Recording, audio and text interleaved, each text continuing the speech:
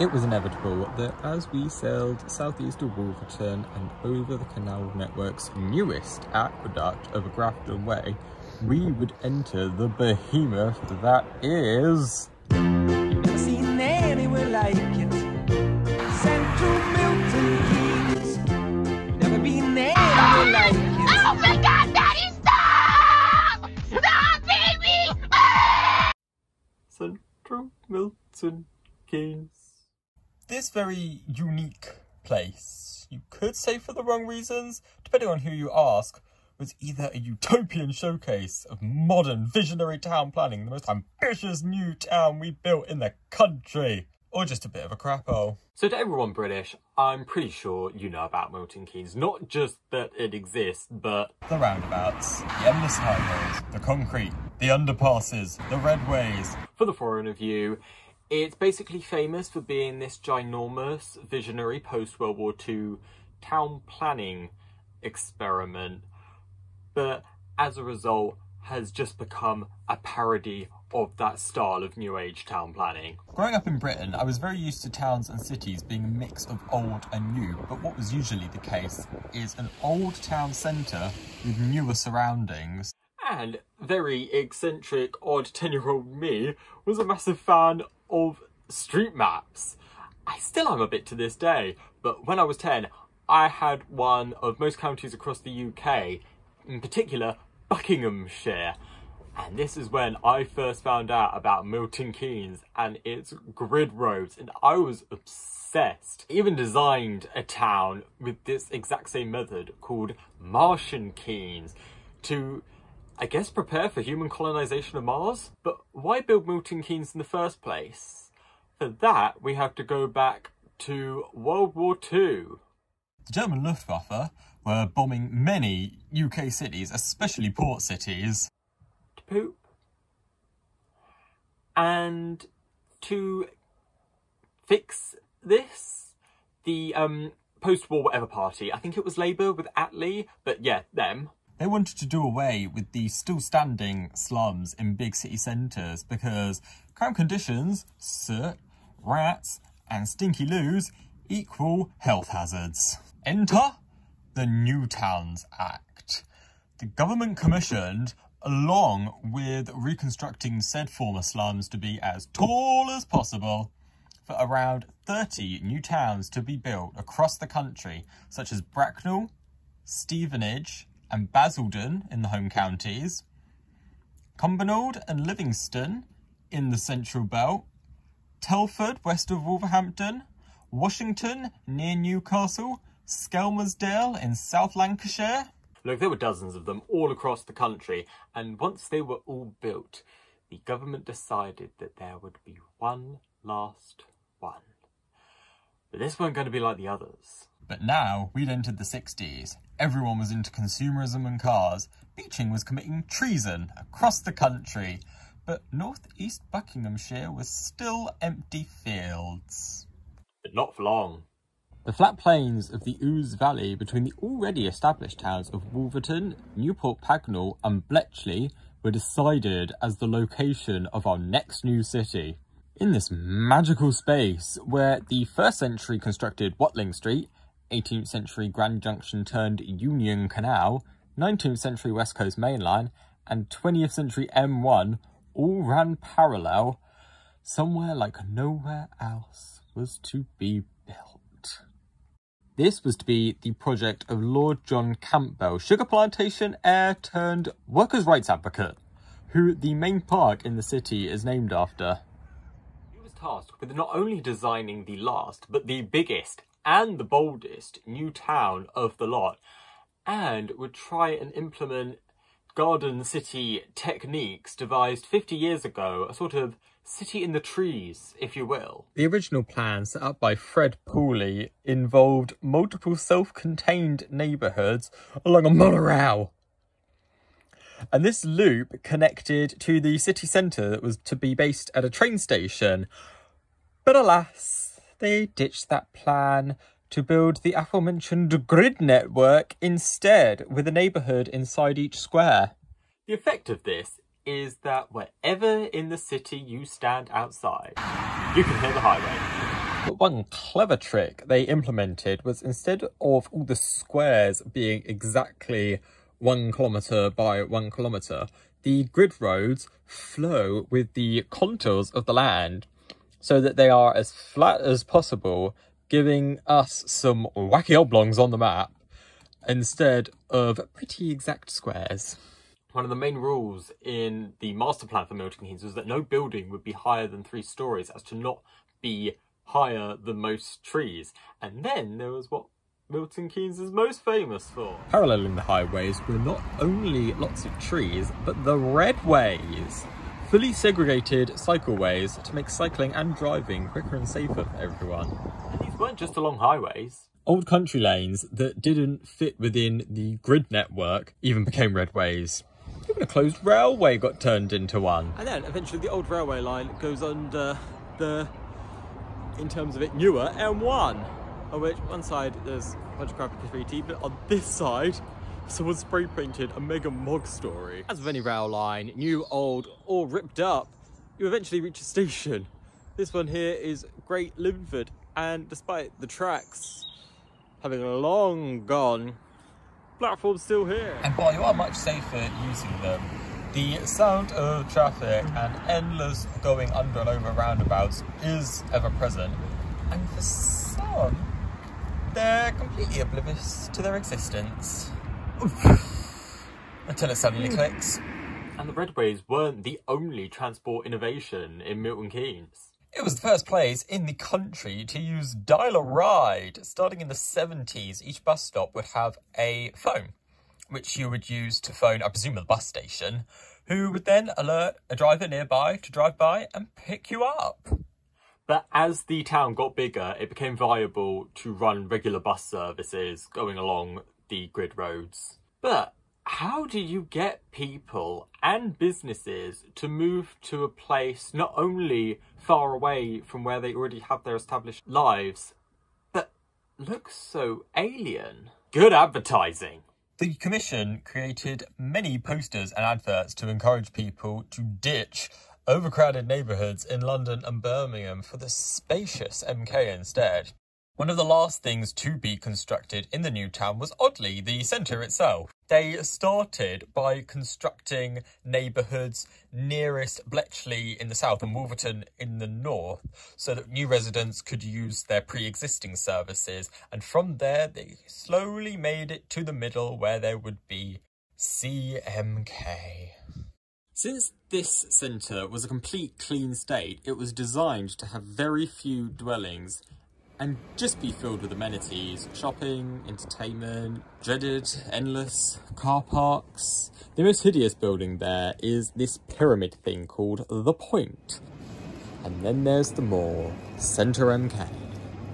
As I'm sure many of you from Britain will know, that in a lot of our cities, especially those that were bombed to fuck by the Germans, or had a lot of heavy industry which has since ended, things like this were built in their place. Horrid concrete monstrosities full of shops, also known as shopping malls. However, this one in Milton Keynes is surrounded by possibly the most extensive, never-ending swath of parking I've ever seen. It's still one of the largest malls in the country to this day, which means I just kept getting lost in there. I don't like the mall. They also tried to give it this, like, faux Mediterranean resort feel with these palm trees, but they weren't fooling anyone. However, they still installed a market in the city centre, but who in their right mind wants to shop under the highway? It just reminded me of the episode of SpongeBob where they build this massive busy highway that goes right over the top of the Krusty Krab, so all SpongeBob and Mr. Krabs can hear all day is traffic. Remember, the eternal MK truth, you're never more than 5 metres from the highway. The craziest thing I found out in a book celebrating the 50th year of Milton Keynes was the super pie in the sky plan for something called the City Club, with the most wacky and pointless features, but alas, it never got built. What got built instead was a giant woodlouse. With Milton Keynes being more or less built from scratch, it did mean that within the city centre they could build these pretty futuristic wacky, rare things, like a ginormous indoor ski slope behind me now. This is Escape. I'm pretty sure this opened with the city centre, and it is built within the city centre, and it's more prominent swathes of parking. And then come 2021, and the first building to fall victim to breaking the 3-storey rule was built, when this hideous 14-storey hotel opened, sticking out like a sore thumb above Campbell Park. Yet, despite this and their really high ambitions for population, they didn't build a hospital, like a vital health facility, until the 80s. So much for the town of the future putting basic human needs first. The main thing MK boasts is supposedly being the greenest city in the UK. This is most noticed along the canal itself, which was responsible for me retaining my sanity while being moored here. Especially at the point between the aforementioned Campbell Park and the artificial flood prevention measure of Willen Lake. Atop the hill in Campbell Park, past this pyramid thing, you get an amazing view down into the valley, into Bedfordshire.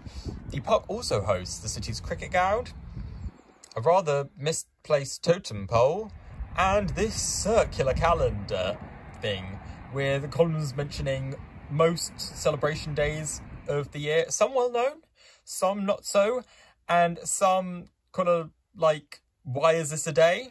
This is one of the many circular things across the city that has these conspiracy theories that the whole entire thing was designed by the Illuminati, and I wouldn't be surprised if it was. The whole place just feels so contrived and artificial. I would not be surprised if it was weirded up by Beyonce. And then there's Willen Lake, where there isn't just water sports and park run. There's also a ginormous pagoda, the first and probably still the biggest in the Western world. There's also this kind of irritating labyrinth all around me here, because I'm at the tree that is the goal, the end of the maze. Anyway, I did this last time we were here, but I did it backwards because I could not ask forwards. And between the two is a tree cathedral, similar to the one in Whipsnade, which I visited a few months back whilst doing the Icknield Way. Designed by Neil Higson, all these trees are laid out in the layout of Norwich Cathedral. They even include sections to symbolise a transept, a cloister, and a little man-made mound. The planners also saw a need to create a sense of community within each grid square, and one of the ways they did this was through public art initiatives, which has the concrete cows as its most famous product. This one's face seems to have slightly morphed into its neck and front left shoulders. I mean, is that a shoulder? It's a leg, so surely like it's a hip. And behind me, we once again have concrete livestock. This is a replica of the concrete cows in the museum. The museum ones are the OGCCs. They were made with the inauguration of the city. And then these ones, the originals were put here, but then, because they were getting a bit old, they moved them to the museum because it's a bit quieter. You haven't got this bloody highway. And these were put in its place, so there were still concrete cows in the location, I guess. Surprisingly, the art gets weirder as you go through Campbell Park. You've got this weird bunker thing and these metal figurines, I think trying to do the human tower pyramid thing they make in Catalonia. More recently, there's the Japanese art trail that was put together along the canal, showcasing this lovely bench, a collage, a dragonfly, and my favourite, the frog. But what about the places in this area that were already here before MK was established? Beyond the three towns, there were around a dozen villages nestled among the proposed site, comprising a population already of about 50,000. Of these were Broughton with its green, Bradwell with its windmill, Broughton with its church, and Milton Keynes. You heard me right, Milton Keynes. Because whilst the city of Milton Keynes didn't exist 50 years ago, a Milton Keynes did. And it's here, in the east side of the town. And before the 60s, this place, it was absolutely tiny. It barely had 100 houses. And just to think, up until very recently, you could stand in places like this and you wouldn't be able to constantly hear the highway. When the original residents of these villages heard of the plans for Milton Keynes City, they were not happy about it. That's because many of the residents of these former villages to be eaten up were farmers who not only didn't want to live in a city, but would be having their land confiscated in order to build it. I found maps from across the years at the library, and you can slowly see the original villages being eaten up by the development of the new city. There was also a small village at the top of Willen Lake. And this is Willen, along with the church just there and a few more cottages back behind those cars and trees. This was just a tiny hamlet before the 70s and it got gobbled up by Milton Keynes. But my favourite had to be the abandoned Stantonbury, with its small chapel, which 100 years ago had to be reused despite being in ruins because the newer church in more populated Bradwell wasn't licensed for marriages. This one ceased to exist before Milton Keynes came into existence by quite a few hundred years. This is the old former grounds of Stantonbury, which now gives its name to a neighbourhood, I'd say 2-3 kilometres south of here. And all that remains is this little church. Despite the village not lasting for very long, that didn't stop the High Sheriff of Hertfordshire during the 1600s building a manor house here. It was supposedly built there, just to my right, with landscape gardens to my left, and this mound sticking out the front, which I'm standing on top of. But alas, that didn't last long either, much less time than the village itself. It only lasted 75 years before it burnt down and then had to be demolished. It's the only one where you can't see any trace of the new city at all. Even in Wroughton, if you are stood in the sheep field, if you look over, you can see Excape. In the distance, it looks like a hill, but it's Excape. And settlement goes back to the Romans. Remember I mentioned that 1st century road, Watling Street? Well, it was of course built by the Romans, just like this. This is Bancroft Villa, only about a kilometre east of said road. And Fenny Stratford. Industry also thrived in the valley pre-Milton Keynes days. These brick kilns are reconstructions of ones that were on the exact same site over 150 years ago. This was a huge industry in the region during the early industrial boom. And 100 years on, the fire of ingenuity kept going.